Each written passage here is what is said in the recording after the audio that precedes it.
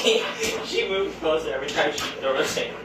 She loves playing catch. For over 10 years, this affectionate and goofy boxer has been more than a pet in the Whitman household. That's because Bailey is family, and with family comes tough decisions. I wouldn't let my children suffer, and I won't let my dog suffer either. Many difficult diagnoses led to a decision to put Bailey down.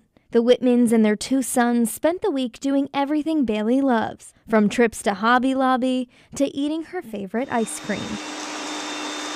But one thing Bailey loves most of all requires a bit of help, which is why Samantha took to Facebook to share Bailey's story and ask if anyone would like to meet the boxer in her final days, a request that was seen by over 300 people. When I saw how many people in our community reached out and just kind of wanted to meet her and to get to know her before, unfortunately, she passes this week. Sunday afternoon, a community walk for Bailey was held at Stover's Dam, giving this sweet dog one last chance to meet other pups and get some human snuggles before being laid to rest on Tuesday. And we've done everything that we can for her.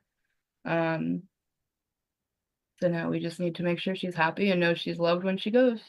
The Whitman family making sure a dog as special as Bailey has the chance for a few more hellos before one final goodbye.